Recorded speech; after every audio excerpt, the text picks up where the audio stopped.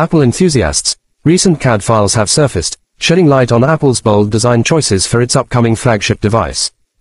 Published by noted online tipster Majan BU, these CAD plans showcase the rear view and the new arrangement of the camera island for the iPhone 16 and presumably the iPhone 16 Plus.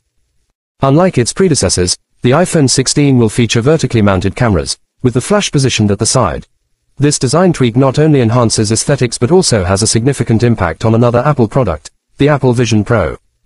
The vertical alignment of the iPhone 16's camera lenses will make stereoscopic video recording compatible with the Apple Vision Pro headset, providing users with an immersive viewing experience. In addition to the iPhone 16, CAD diagrams for the larger iPhone 16 Pro have also surfaced. The Pro model retains the vertical camera arrangement and introduces a potential upgrade to the telephoto camera, offering X5 optical magnification.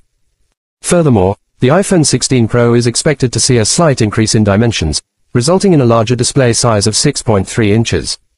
While many design cues are not fully visible, one notable addition is the potential inclusion of a physical capture button on the iPhone 16. This addition aligns with Apple's commitment to user convenience and functionality.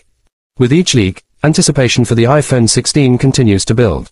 Be sure to subscribe for more updates on Apple's latest flagship device.